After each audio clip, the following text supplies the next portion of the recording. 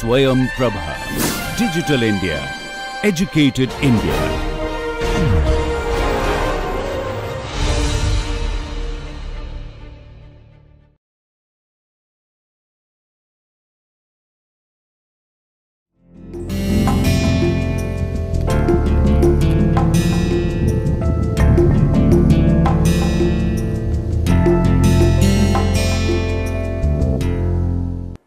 Hello and welcome to session 22 of Principles of Management course. I am your instructor Dr. Shikha N. Khera, faculty at Delhi School of Management, Delhi Technological University. Students, in the previous session we started off with the concept of motivation, wherein we discussed what are various definitions for motivation, approaches to motivation, and what can be the outcomes of motivation if properly implemented in the organization. Let us now today have a discussion on motivation part 2, wherein we shall discuss on various concepts, that is the process of motivation and the theories of motivation. When it comes to process of motivation, students, how it gets originated. Motivation, that is the driving force for us to do any job. Right now you are listening to me, so there is also a motivation behind it. There must be some driving force that you have opened up this gadget of yours and you are listening to the lecture, and for that matter there must be some motivation for me while I am delivering this session. So this driving force is nothing but it starts with some kind of unfulfilled desire in all of us. The desire to deliver the lecture, the desire to learn from the lecture is what prompts us to start off with. This desire then creates some kind of disturbance in our psychological setup, and that disturbance prompts us to move ahead. So let us study this in detail with the help of process of motivation. So the word motivation basically has come up from Latin word movere, which means to move.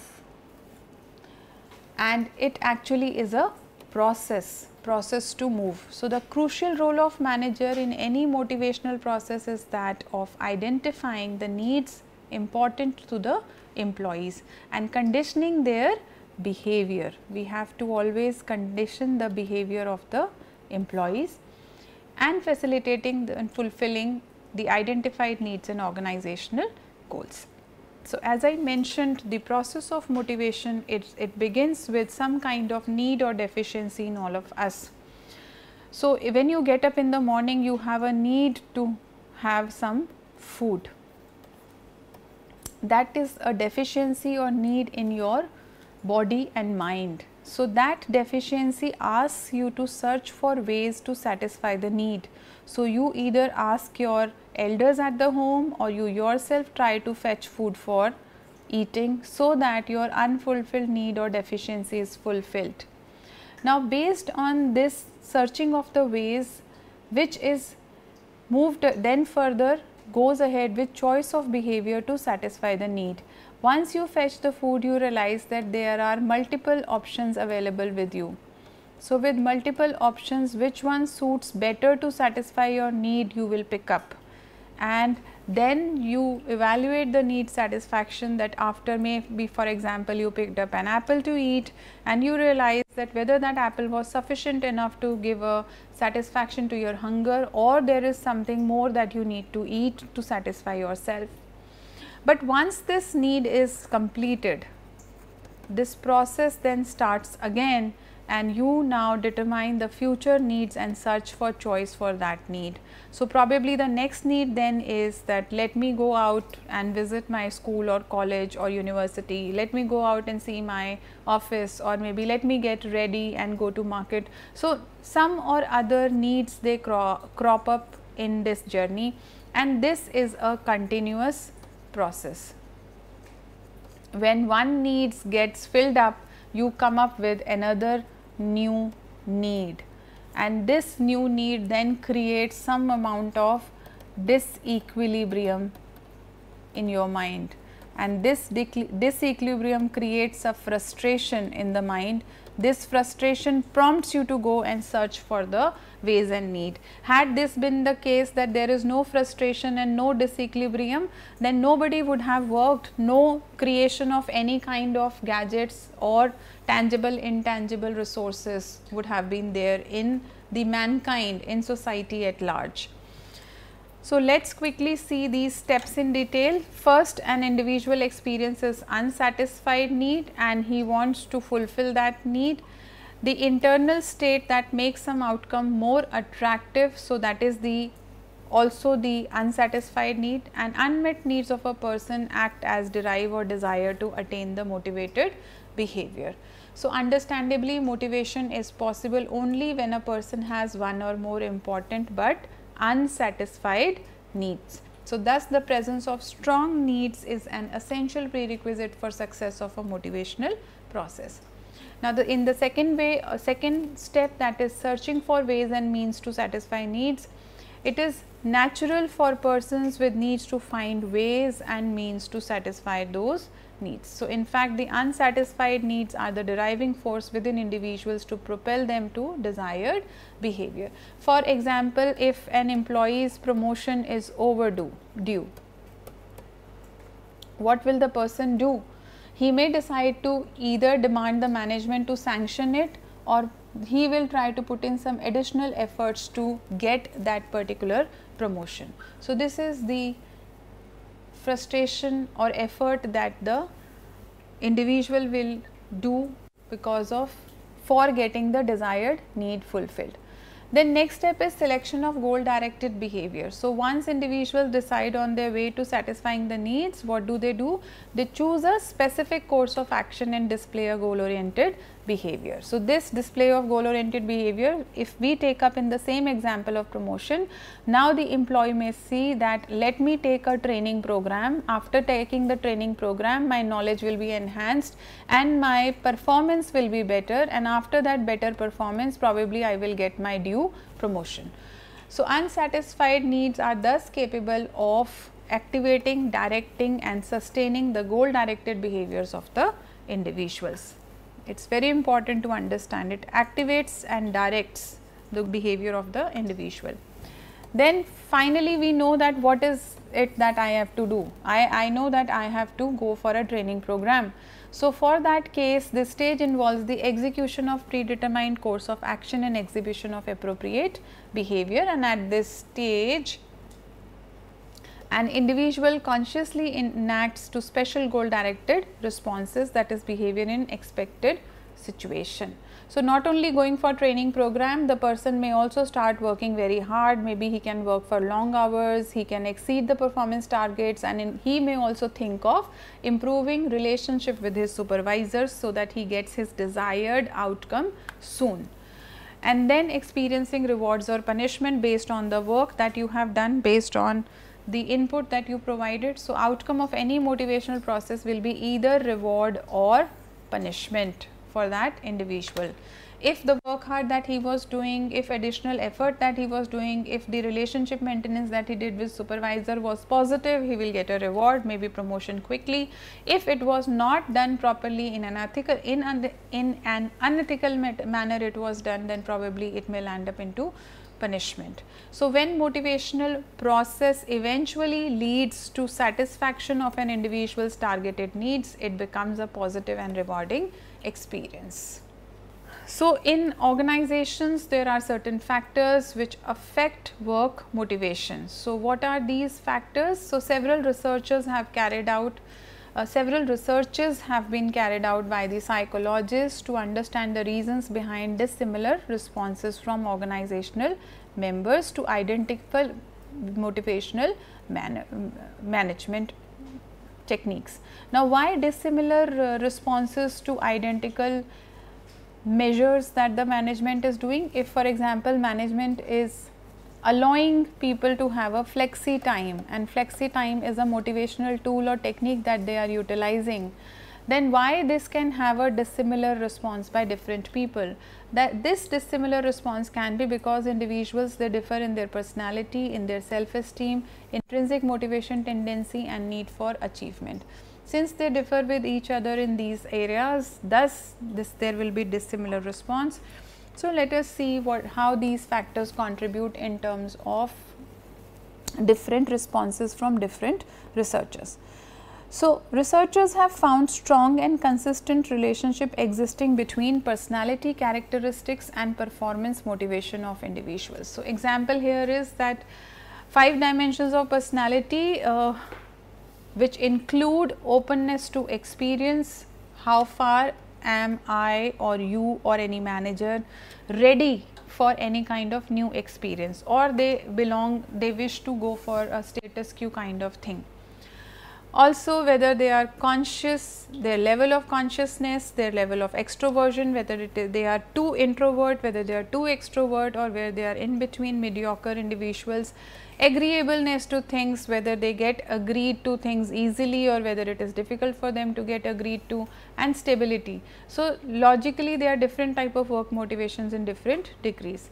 Research has indicated that stable, conscious and disagreeable extrovert individuals have the highest level of motivation. So, this is the takeaway here, students, that you must remember or try to learn from it, that tomorrow when you work as a manager, you need to have these kind of or these characteristics inculcated in your subordinates, so that they are highly motivated.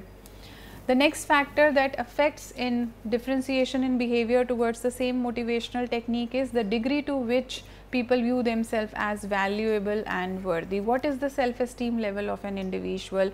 How much he feels that I contribute as a value, or how much value should I be given? Value here is the importance given to the individual or worthiness of the individual. So, generally individuals with high self-esteem are likely to be more motivated than with the low self-esteem, because low self-esteem people will always doubt themselves. They will have a doubt that whether I am doing right or wrong, whether I am an individual who is best suited for this place or not, etc. So, employees who have positive and good feeling about themselves are generally better motivated to do well in their job than those who have negative feelings for themselves. So, as a manager, the takeaway here is that you have to identify such individuals in your team, such individuals in your organization when you recruit them, who have high self-esteem, because there are greater chances that they will be self-motivated. Then comes the intrinsic motivation tendency. We have already discussed this intrinsic motivation tendency previously also. So, here employees who incline more towards intrinsic motivation are more likely to persist tough and challenging situations. Why so? Because this intrinsic motivation is coming from within. Here no external reward is required. So, extrinsic motivation, in contrast, it tends to give up early in their initiative, because it is purely dependent on something they get as a reward. If they get reward, they perform. If they don't get reward, they don't perform. Thus, intrinsic motivation level is a better level. So, simply putting, intrinsically motivated persons normally persist with their motivated behavior as compared to extrinsic motivation. And also intrinsic motivation is associated with greater and higher level of creativity and satisfaction than the extrinsic motivation.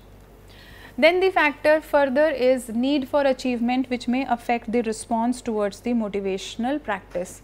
It is possessed by all people in different degree. We all need to go for achievement orientation, but then the issue with us is that what is the level of orientation, or what is the magnitude of achievement that we want for ourselves in the organization. So, individuals who rate themselves high in achievement motivation are likely to work harder and more persistently than those who are low in achievement motivation. So, achievement motivation basically means that how much are you willing to achieve, how much are you willing to perseverance and hard work to reach to your goal.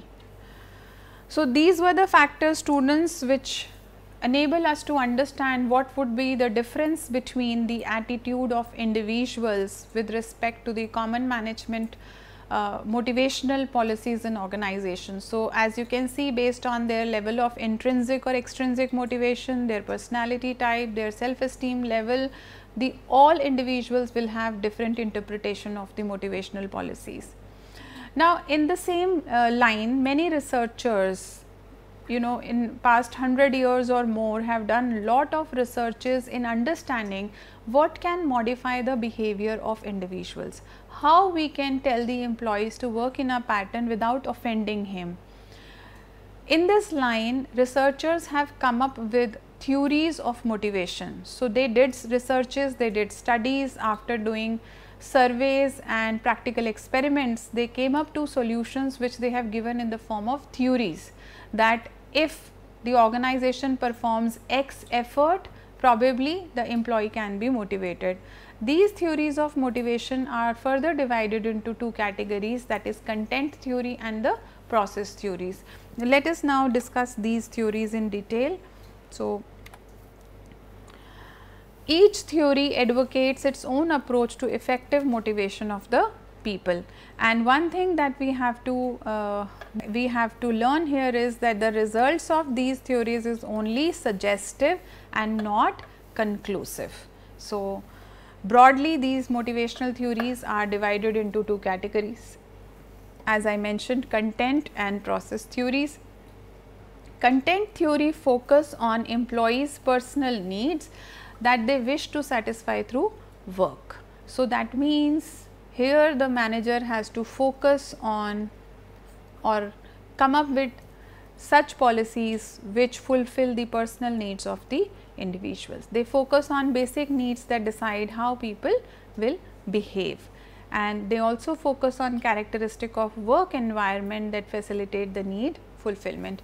While the process theories, they explain how various variables jointly influence the amount of efforts put in by the employees. So, here variables are there, and these variables have a common effect or a complementing effect on each other, which then eventually influence the behavior of members or managers. So, they place emphasis on how human behavior is initiated, sustained and extinguished, as we mentioned earlier, because in external or extrinsic motivation we saw the behavior can extinguish if the reward is missing. Let us begin discussion of content theories in this session. These are the four content theories we shall be discussing. So, first starting off with hierarchy needs of theory, then two factor theory, ERG theory and acquired needs theory. The first theory that we have to discuss is Maslow's hierarchy of need theory. In this theory of Maslow, he has focused upon that we all individuals have certain needs in us, and these needs can be put into a hierarchical level. Hierarchical level means one after the other. Generally, not conclusively, but generally the needs have to be fulfilled in this hierarchical order only. For majority of people, they have needs one after the other in this hierarchy itself. So, what are these needs? Here Maslow has said that the individuals have needs which range from their basic needs, that is physiological needs, to the self actualization need. The first need is physiological need.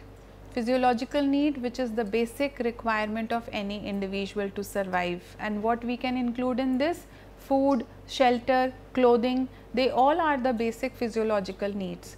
So, Maslow emphasizes that if an individual is, or when an individual joins an organization, he had some basic needs, like when someone takes birth, he has a basic need of food, shelter, clothing. So, someone who joins the organization, he has a basic need of basic salary, maybe a place to stay, work, a workstation there in organization, etc. After the basic need is fulfilled, physiological need is fulfilled, the individual then looks for safety and security. That is, in general, when a small child is there, he wants to have a safe environment where he can protect himself from outside dangers. So, that is called his home. Here in organizational context, safety is the job security of the member. Job security, which is one of the important features for anyone to be retained in the organization. After the safety need is fulfilled, that is, an organizational member, a manager has or an employee has joined the organization, which gives high amount of job security. The manager wants now companionship, which is the third need of Maslow's need hierarchy theory, and this is also called as social need. Companionship is which is every individual's desire. You need to have a companion both in your professional front as well as in your personal life. Why to have a companion is to share and communicate your thoughts, ideas, experiences, challenges, issues, etc. and to have someone around you whom you can rely and trust upon for your lifelong decisions. So, this social companionship is the third need according to Maslow's need hierarchy theory, and this, when gets fulfilled, leads to the fourth need, which is self-esteem need. Under self-esteem need, an individual is now well comfortably placed. He is working in an organization, his job is secure, he has got companions at place of work, he has good friends also. Now he wants to have reputation in society. He wants to see himself that where do I stand? What is my worth or value? Which position do I hold? So, this is the time when member or employee wants that he should get a position like senior manager, vice president, or maybe CEO, etc. So, once this reputation need or self-esteem need is fulfilled, the time comes for an organizational member to have the fifth need of Maslow's need hierarchy, which is called as self-actualization. Self-actualization is something which we want to do in totality. We took birth for a purpose, and the purpose of our life is what is realized in self-actualization. For example, you are a doctor and you served throughout the life, you earned a lot of money, you gained reputation also, you became the director of an hospital, etc. But the inherent desire in you was to serve the society, to do some philanthropy, and serving this society through philanthropy was giving underprivileged people or those who cannot afford good treatment, free of cost treatment to them based on your skill. So, as a result, you open up a charitable hospital. That is a self-actualization stage. Or maybe as an individual you wanted to do gardening, singing, dancing, you wanted to learn all these, but you could not due to heavy burden of your lifetime priorities. Now, this is the time that you can spend time and effort and resources to do that activity. So, that is self-actualization stage. So, let us see theoretically how Maslow has described these steps in his theory. So, it was given by Abraham Maslow in 1943, and these are the 5 needs which I have just explained you. First, the physiological needs, safety needs, social needs, self-esteem needs, and self-actualization need. So, physiological need is what is the basic need: food, clothing, shelter, etc. and these are also called as lowest level needs for the individual. Usually, this individual fulfill this basic need of employees through payment of basic salary and wages. Then comes the second safety and security need, that is when you want physical safety and also job security for yourself. Physical safety so that you are free from bodily injuries and any kind of emotional harms.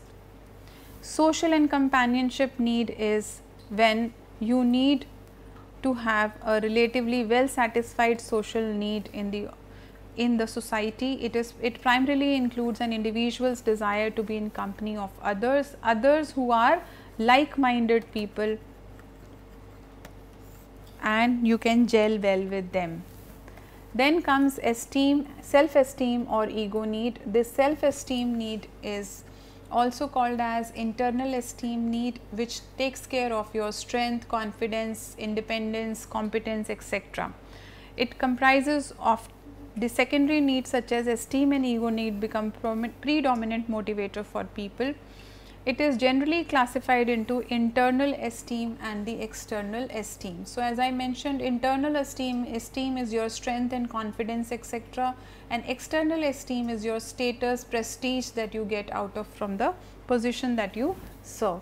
And then comes self-actualization need, which is the highest need in Maslow's need hierarchy theory, and they include a person's need to grow and realize or his or her full potential in life. Self-actualization is an open-ended need category, as it is connected with need to become more and more what one is to become, everything one is capable of becoming. So, exploiting full of your potential to reach to your final goal or purpose of your life. So, here we can quickly see the strengths of Maslow's need hierarchy theory. So, it is a very simple and straightforward analysis of motivation, and the emphasis of Maslow in studying the healthiest and happy personalities when understanding the nature, needs and operations of the people. In contrast to many other personality theories, this largely focuses on the practices of maladjusted personalities, and Maslow has maintained a reasonably sensible and realistic view of human nature. Here he has insisted that the process of self-actualization cannot occur automatically, as it requires initiatives, desires and efforts on part of the individual to reach to their full potential. Along with strengths, there are certain weaknesses also of this Maslow's need hierarchy theory. So, it is criticized on the ground that major concepts are not supported by any kind of empirical evidence, that is any kind of research that he could have done. Moreover, very few researches have been carried out to test the validity of the theory. This theory is also faulted for its assumption that the needs are satisfied in order or sequence only, or whether it can be in some inappropriate sequence, like we have first and second need and then we can go on to the fifth need directly. So, in reality, higher order needs like self-actualization need not wait till lower level needs like physiological needs are fulfilled. So, for instance, self-actualization needs may take precedence over physiological and security needs in some people in certain situations, but need theories has also been criticized for methodology adopted by Maslow. For instance, he has finalized the characteristics of self-actualization individuals based on biographies of writings of 21 people whom he stated as being self-actualized only. So, it is a very small data to generalize any theory, and this subjective judgment on self-actualization cannot be accepted as a scientific fact. So, these are the criticisms for the theory of motivation. Now, we move on to the next theory of motivation, that is the content theory of motivation, that is Herzberg's two-factor theory of motivation. Now, under Herzberg's two-factor theory of motivation, Herzberg came up with a theory that in organization, managers need or employees need two types of factors. First, he named as hygiene factors, second he told as motivators, and both hygiene and motivators, they play different roles. So, what are these factors and what role they play? They actually play role of satisfies job motivators and job dissatisfiers. Let us see which factor plays which role. So, first going through the background of this theory, Herzberg's two-factor theory. Friedrich Herzberg was an American psychologist and he developed this motivation theory of hygiene.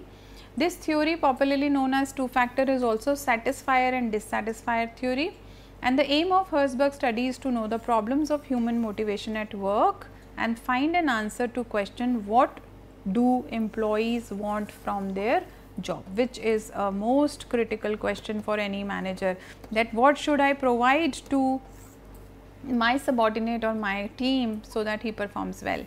So, Herzberg conducted a survey among 200 engineers and accountants to know when they felt exceptionally good or bad about their jobs. So, what is this theory? I will quickly draw here to make you understand. So, there are two factors and one factor is the hygiene factor, the other one are called as the motivators. Now, in hygiene factors, they are the basic factors that anyone wants in the job, like for example, you need table, chair, fan, AC, etc., drinking water which is clean and drinkable. They are the basic factors. Motivators are rewards, promotion, some kind of incentives. So, they will be the motivators. So, now Herzberg said that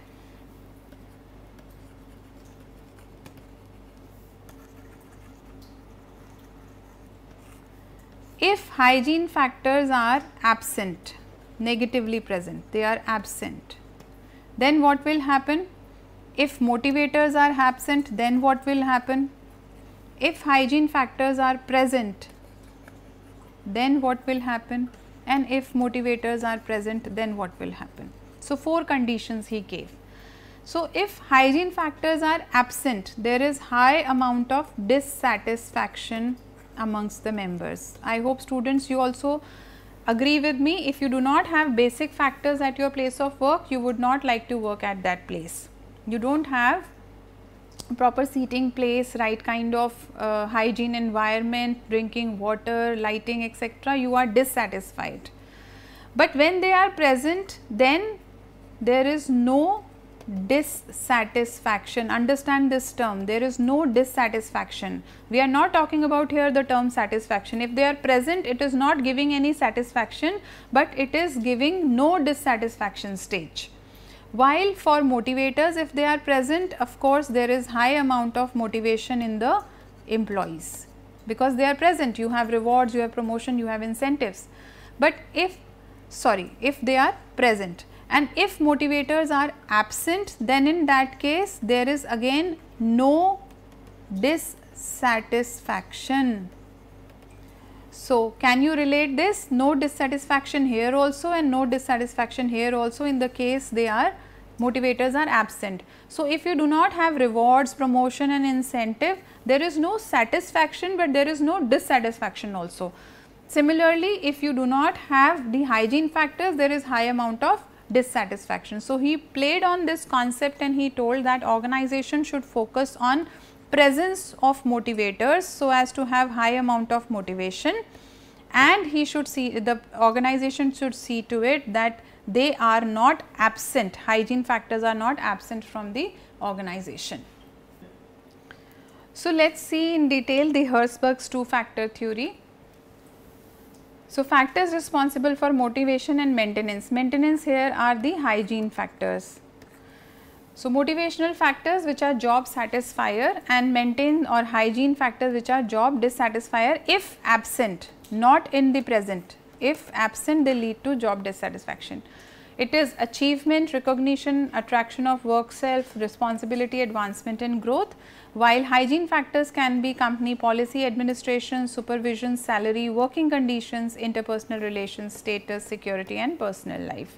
So, this is how he differentiated these 2 factors. So, these 2 factors present 4 possible scenarios. In the first scenario, when both motivation and maintenance factors are high in job, again students do not get confused, these maintenance factors are the hygiene factors only, and when they are high in the job, then employees will have higher motivation to work well and fewer complaints about their environment. So, this is the first scenario.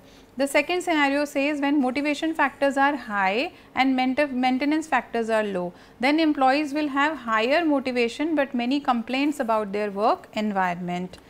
The third scenario says that motivation factors are low while the maintenance factors are high. So, then the employees will have lower motivation to work well but fewer complaints about the work environment. In the last fourth scenario, when both are low in job, then employees will have low motivation, and this is the time when employee generally tends to quit the job. So, manager has to see that he is giving the organizational employees right kind of combination of motivators and hygiene factors. So, this is how the theory has been explained. As you can see here in the continuum here, the no satisfaction and no dissatisfaction line, security and personal life where these are the hygiene factors. Here no satisfaction as I had mentioned earlier, and when they are absent, in the absence there is no dissatisfaction, absence of motivators, and presence of this gives no satisfaction, absence of this also gives dissatisfaction. Next content theory that we have to discuss is called as ERG theory. ERG theory was given by Alderfer, and along the lines of Maslow's need hierarchy theory only he developed this theory. So, here he has given 3 needs in the category, which are existence need, relatedness need and growth need. So, he also said that we all have need for existence, need for relatedness and need for growth. So, these are the 3 needs which stands for ERG. So, existence needs are cover all forms of material and psychological desires of people. It includes all of the first and second level basic needs, that is physiological and safety needs of Maslow's need hierarchy theory. That is the combination between the 2 theories, students, Maslow's need hierarchy theory and the existence need. Then comes relatedness need. So, it involves need for maintaining satisfactory relationship with other people in the organization. So, here the focus is more on social relationships or companionship. Everyone wants to belong to certain groups, that I am part of that club, I am part of that group. That gives them some kind of recognition and achievement, and relationship needs of the people is fulfilled. So, it is similar to Maslow's 3rd and 4th level need, that is social and esteem needs of the managers. The 3rd level need is the growth level need. It refers to the personal growth and creativity and competence of self development need of the people. So, it is similar to 4th and 5th level needs of the individual, that is internal esteem and self actualization of the Maslow's need hierarchy theory. According to Alderfer, people needs are not satisfied in any particular order, as Maslow said. Maslow said it is a hierarchy in which the needs are fulfilled. Alderfer says that not only, they are 3 needs and they can be fulfilled in any order. So, different types of needs can be active at the same time. At one point in time, you may have need for existence and growth together, or maybe relatedness and growth together. So, what we can say, in other words, higher needs of person need not wait for the lower needs to be fully or mostly satisfied before they become active. So, Alderfer also introduced a frustration regression principle as the part of ERG theory, and according to that frustration regression principle, even if the lower level needs are already satisfied, okay, people will once again focus on these needs when their efforts to satisfy higher level needs are frustrated. So, they are not able to fulfill their higher level need, they will go back to their lower level needs. So, for instance, if a person fails to fulfill his growth or relatedness need, he will tend to over satisfy his existence need by making a lot of money. So, if you are not getting you can say successful in one area, you are not getting good social companionship, you are not getting your self esteem, you may think of adding on more resources to your funds. After ERG theory, now we move on to the next theory, that is McClelland's acquired need theory. In this theory, this American psychologist David McClelland, he developed a acquired need theory, which is, according to this, certain kinds of needs are learned or acquired during the lifetime of the individuals. So, they are not which are natural occurring individual needs, but they are acquired needs.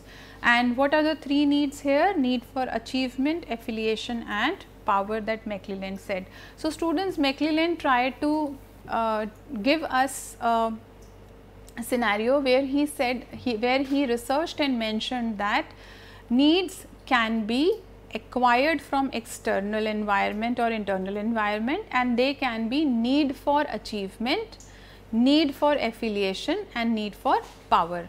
Now, what happens in need for achievement? In need for achievement, people are success oriented. They are the ones who want to have challenging tasks. They want to complete the task, and once the task is completed, they feel very happy and they are satisfied from the job.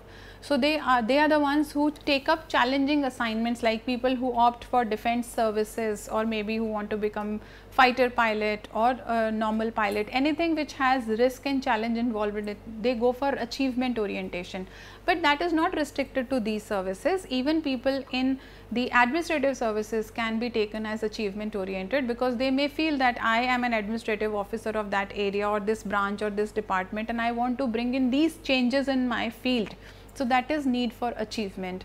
Need for affiliation is that a manager has an inherent desire to be associated with some group, some social group, some club, some society, etc., or with some individuals or people whom they feel they have like-mindedness. So this is need for affiliation. You want to get affiliated to someone for your emotional needs to be fulfilled.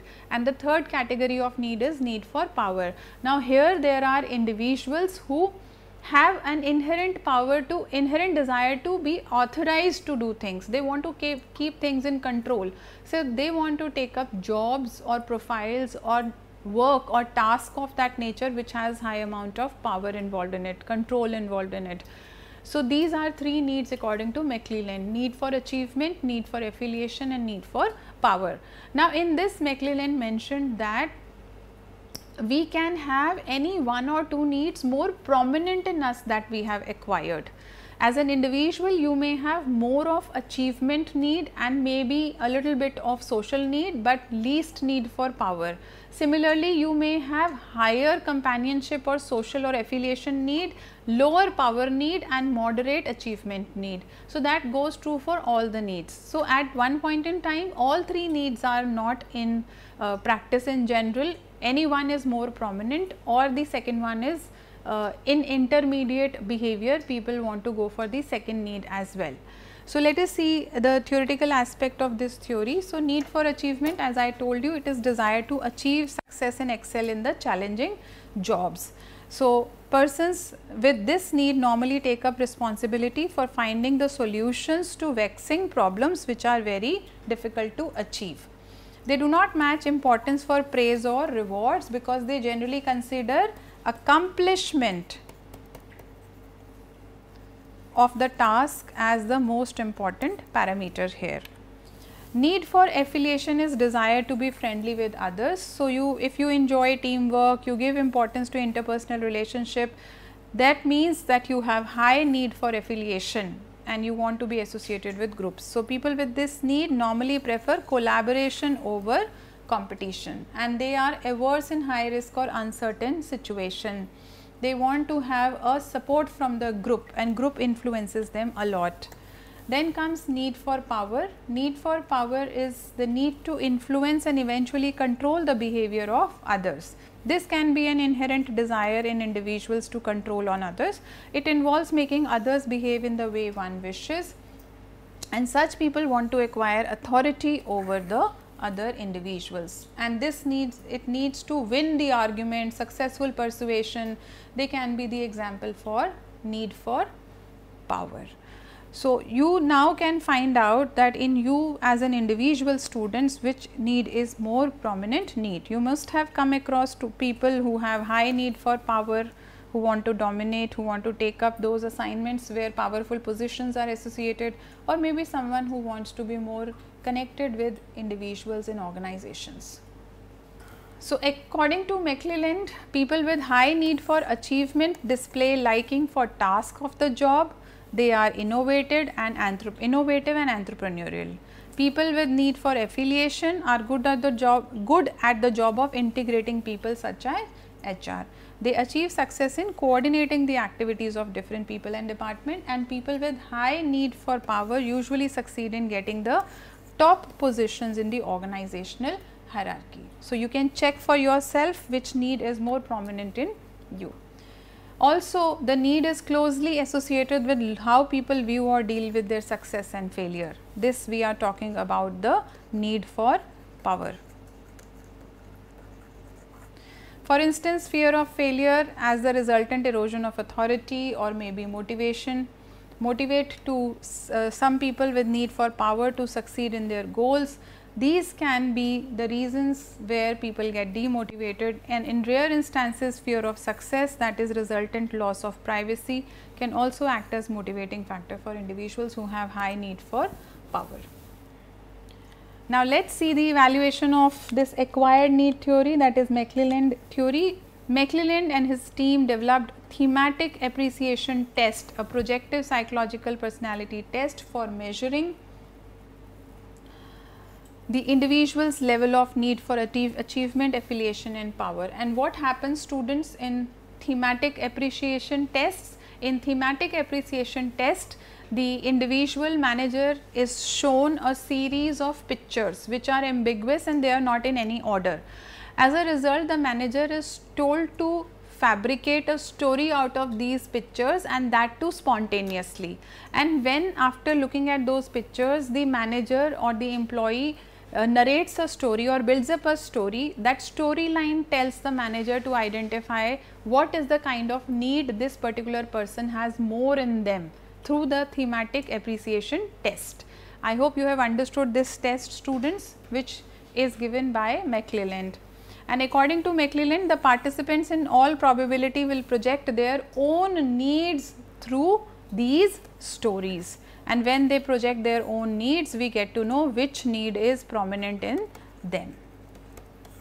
So, based on the results, appropriate scheme may be drawn up for motivating the employees, and it can also be used for determining the types of jobs for which an employee might be well suited. So, they are the very much benefits of McClelland's theory. Now, there are certain limitations of acquired need theory. The projective psychological personality test used by McClelland is criticized by being unscientific. So, here we are talking about the thematic appreciation test, which I just now mentioned. So, this is something, because of being unscientific in nature, it is criticized. And the basic assumption of this theory, that the acquisition of motives or needs usually happens at childhood of the person, is not prone to easy or frequent changes, is also being questioned in this particular theory. So, students, we have discussed about the content theories of motivation, and we shall be discussing the process theories in the part 3 for motivation session. Apart from content and process theories, we have two more theories which have played a major role. So, these are McGregor's theory X and Y and Auchi's theory Z, that have made important contributions to the study of employee motivation. We shall be discussing these two theories now. McGregor's theory X and Y. It was given by Douglas McGregor in the book Human Side of Enterprises, published in 1960, and it explains two different kinds of theories or assumptions about human behavior. So, this is called as theory X and theory Y. Now, what McGregor has connoted in the theory of X and theory Y, he said that individuals in the organization can be divided into two categories. One, they can be termed as theory X individuals. Second, they can be termed as theory Y individuals.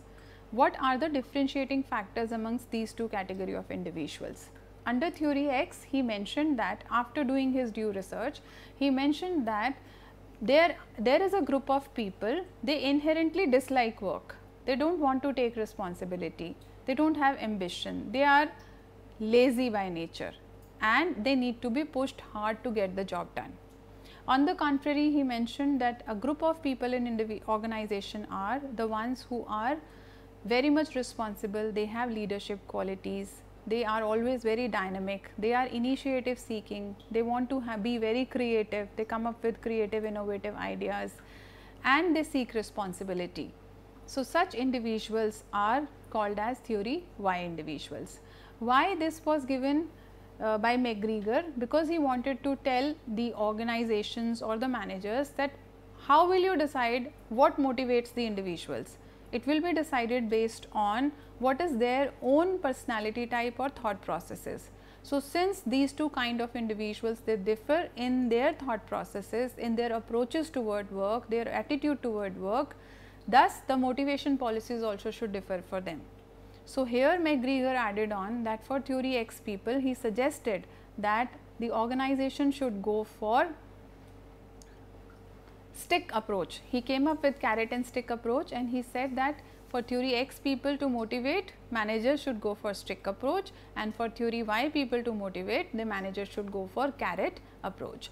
Let us see in detail this theory with academic inputs. So, the theory X holds negative traditional view of workers, while theory Y holds very much positive view of the workers, which I have just explained to you. In general assumptions of theory of workers, workers with theory X inherently dislike the work, they have no ambition and they resist the changes and avoid any kind of responsibility. So, basically what is their characteristic? They are self-centered and they do not care about the organizational goals and objectives. Contrary to this, they work contrary to the organizational goals. They prefer to be led by others, they do not want to be leaders at all, and in general they are not intelligent and are mostly gullible. They are generally poor decision makers. So, giving them key position will be very troublesome for the organization members. They need to be monitored and controlled closely to make the work effectively. And the fundamental assumption of this theory is that people work only for money and personal safety and security. These are theory X people.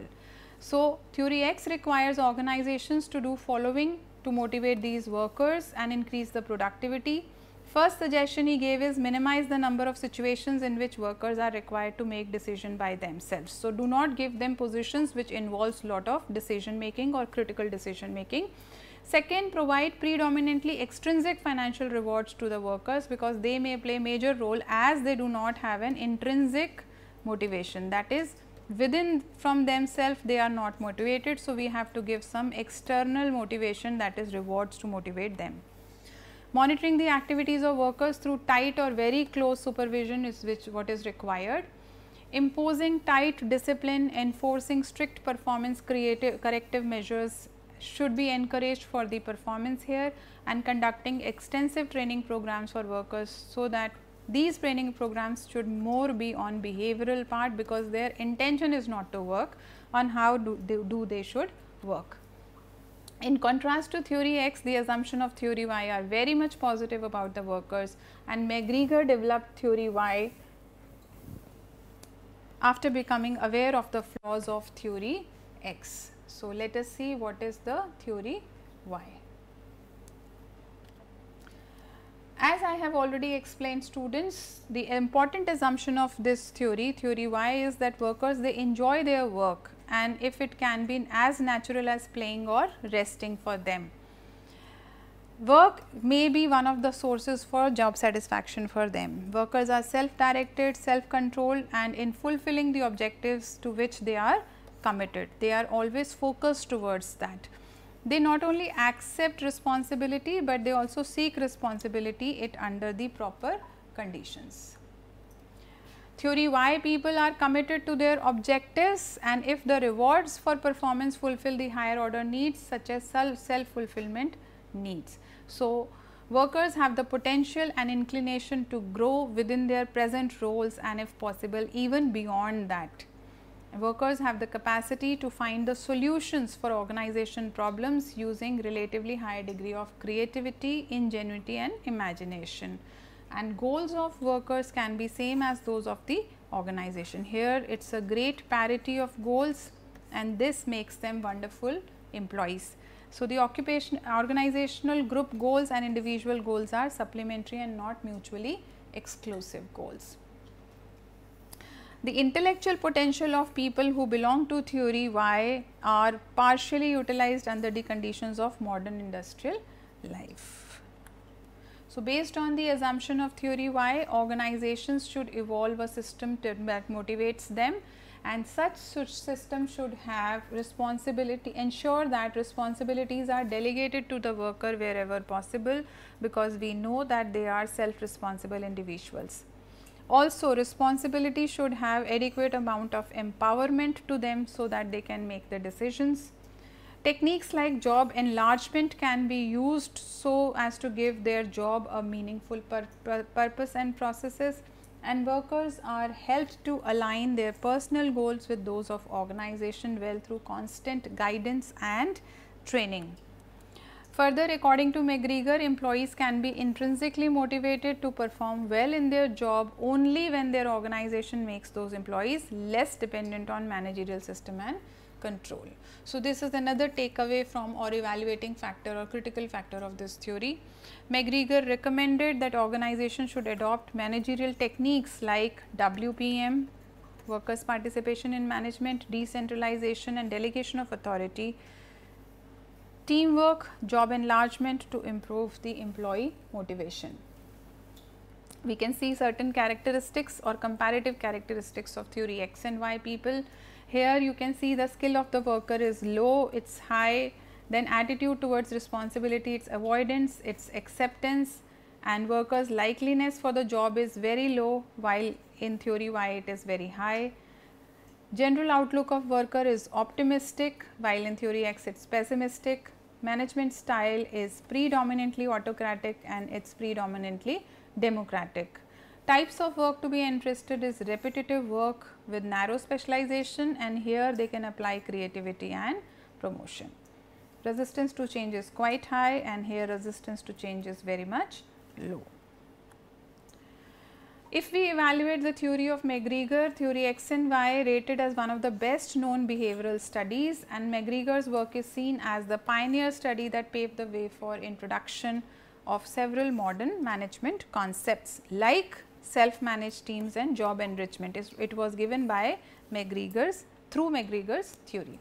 Now we move on to theory Z, which is Auchi's theory in 1981. It is seen by people as extension of McGregor's theory X and Y, and it has its roots in Japanese management style and structure.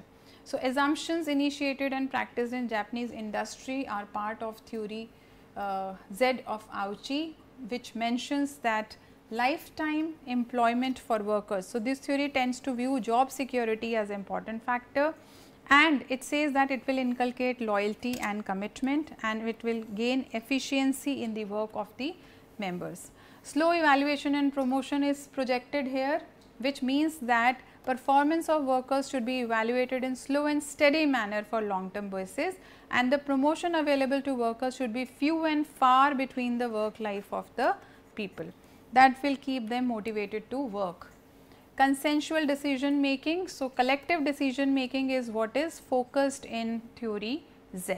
Group of employees who are involved in decision making are differently called as quality circles or teams.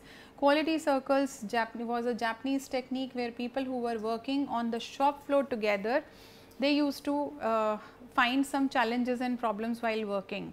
So, it was initiated that they can make a quality circle, group of people together can identify the job, the one who are doing the job can find out the bottlenecks in the job, together they can sit, deliberate, brainstorm and find a solution to it. So, this is one of the most renowned techniques of Japanese working pattern, quality circles, and this is what is even focused by theory Z. Also, non-specialized career paths should be focused upon it. According to Auchi, employees who continuously perform new tasks are normally more important and productive than and satisfied with their work than those who remain on in one job only. Thus, non-specialized career paths should be focused and moderately specialized career path for the employee should be managed.